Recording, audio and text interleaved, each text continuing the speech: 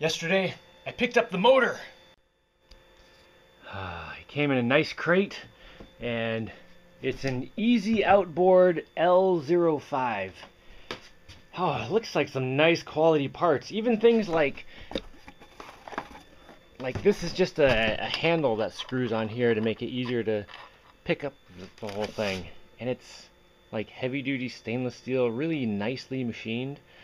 I hope all the parts are that nice. I hope all the electronic stuff is that good. Oh, check out the handle. So fancy. So this is the throttle control. It has 3 different modes: economy, normal, and sport. So it would be economy is low power, normal power, and full power. And one thing I noticed right away was that this entire hub rotates. Now, I don't know what's going on inside here, but that may mean they got around the need for rubber seals protecting electronic stuff. Because supposedly, you know, the electronic wires come in here, and there's some electronic stuff on the inside here. But then this outer part doesn't need any electronics connecting to it because it's brushless. So yeah, all the electronic stuff may not be protected by a rubber seal, which would greatly extend the life of something like this. I hope that's what they did. Another kind of cool thing is, I don't know if you can see on the camera, I'll try to get it lined up, but this has a hole right through it out the front, so water can pass through the middle. So not all the water has to flow around the outside, some can go through the middle, so it probably reduces the water resistance a little bit. Probably helps keeps things cooler too. Let's see. The propeller blades come in these things and screw onto the back of the hub there. But I'll get into all this later.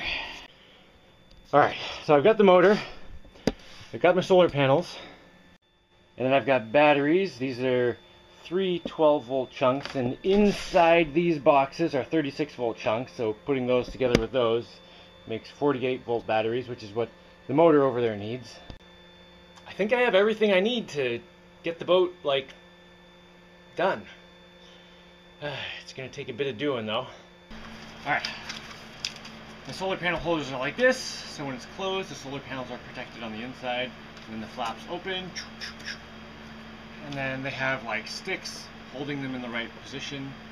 One side the sticks are done, the other side the sticks are not done. So I think I'll start doing those today. The ones I have to do now are more complicated than the other ones. I'll figure it out though. Okay, that's flaps. Oh, and haircut. I forgot haircut. I don't have time for a haircut. My daughter wants me to grow my hair long anyway so she can braid it. Alright, let's skip the haircut. Oh, I'm still a little wiped out from driving to town yesterday, just pedaling. I didn't have to get that wiped out, but I wanted to get back faster, so I pedaled real hard so I could hang out with my kids in the afternoon. Oh, if I get this boat together though, that's gonna cut the travel time in half, maybe even less. Oh yeah, let's do it. Come on.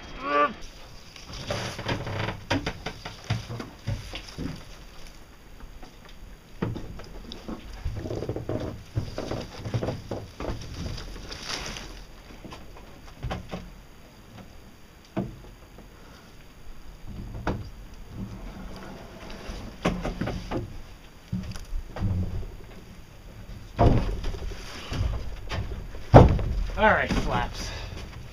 So that side's looking good. Now I need to do something over here. Oh, I can't open that without doing the front. It's some kind of hingy thing that attaches here that doesn't stick above this thing here. Because that's going to have solar panels that are going to flap closed here. And I don't want them to get scratched up on some stupid hinge I put. So I need something that like recesses down into the space between these ridges and can attach to pipes over here that'll hold it in place. I already have the pipes. I can attach them at the bottom the same as I did on the other side. That's no problem. Just this top hinge connection. What do I do there? It's also got to be easy to connect and disconnect. You know, I was also thinking up in here, if I put a strip of foam rubber, then when this comes down, it would seal there, and this would be rainproof under here. It'd be kind of like a nice little camping spot. Well, I have an idea. I'm gonna try it on one.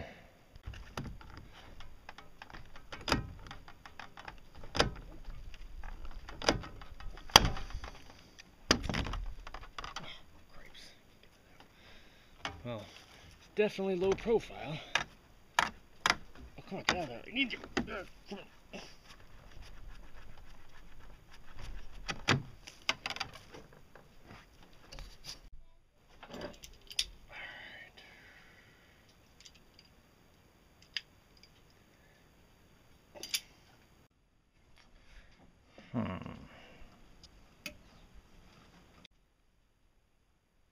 No, I think that might be better. Yeah.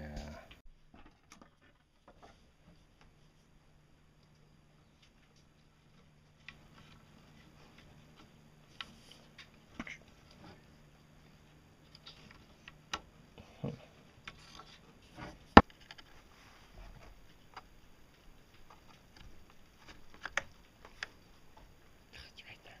Okay.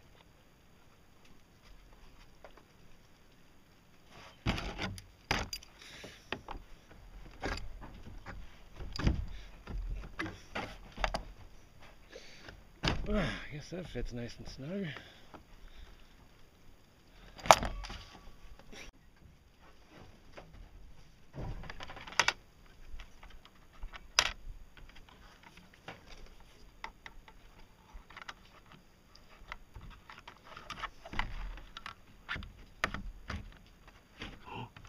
Actually works.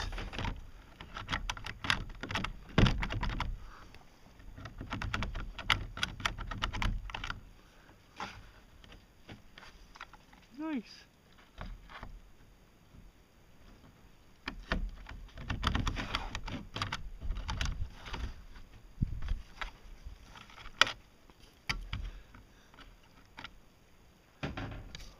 Nah, I don't like it. Actually, looks like it might be alright.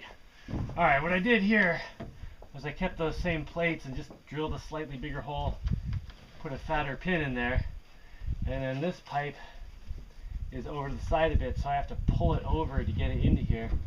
And then, since it's pulling back that way, it keeps it from falling off. Like you have to pull it a decent amount this way to get it off. So it kind of locks itself in place. Huh.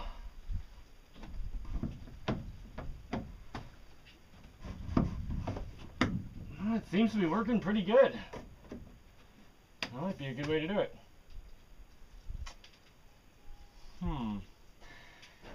Super easy to get on and off, that's for sure. Yeah, you know what? I think I'm going to go with that. And if at some point, you know, this starts getting floppy and falls off too easily, I'll make some kind of latch thing that it hooks it on. Right now, it looks like it's pretty good. Huh, yeah. That's super easy. Hopefully, when I disconnect this, it goes somewhere good. Oh, beauty. Yeah. I can stay right there.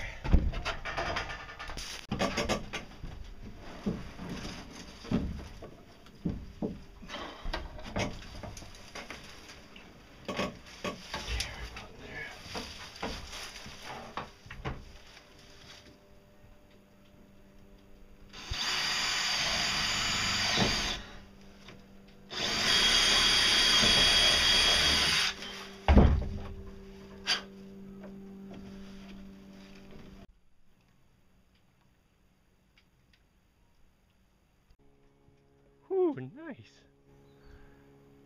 think I might want to do something about that sagging. Oh, a nice big piece of this weird stuff. I wonder if I can get it on the edge there and attached.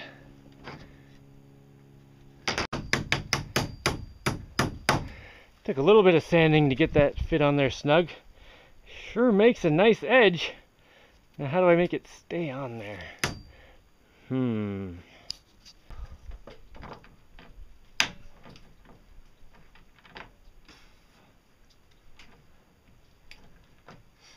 Apparently, if I stick a bolt here and squeeze this, it squeezes that little channel shut. And now it doesn't come off. Oh, I was worried I was going to have to glue it on. Mechanical connection is much better. Oh yeah, it's just a little bit of sag in there now. And since it's metal, I can, bend it up this way a little. Although, that's good. Looks like it's staying on pretty well too. Good. And it took up so little space, I should still be able to get the solar panel on there, no problem. Oh, holy cow, it's hot out right now. Man, it sure is nice under the shade. I need to go do that other one. Alright, into the hot sun we go.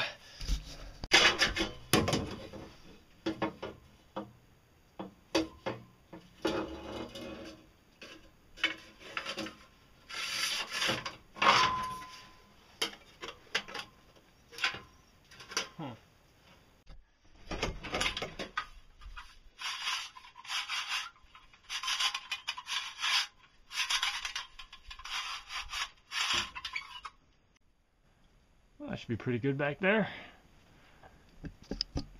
So since this has to come in like that and that has to go in like that to attach, I made this telescopic so that this can get in there and then this can get in there, and it spreads and actually holds them in place because this is a little bit stiff. And I put it on the inside because this is a side of the boat that's mostly gonna have to aim down because usually the sun's on that side just based on where I go. So yeah, with this on this side, it shouldn't interfere with that at all. It'll interfere a little bit. It'll prevent them from going up, but I'll just have to see how much it gets in the way of that. I might have to limit how far I can tip these panels up to accommodate this, but I almost never do that anyway. If it becomes a problem ever, I can change it to something else. Alright, front one. Let's see. This front panel up here, it came out more rigid than the other ones. I must have put more fiberglass on it. So maybe it doesn't need anything. I'll wait till I get the solar panels on here and see if that added weight makes it bow anymore. Because right now it's fine. So I think I can skip that one for now. This one back here is the one that was really flexing a lot. A little bit of flex is fine. Can I just rivet those solar panels on there?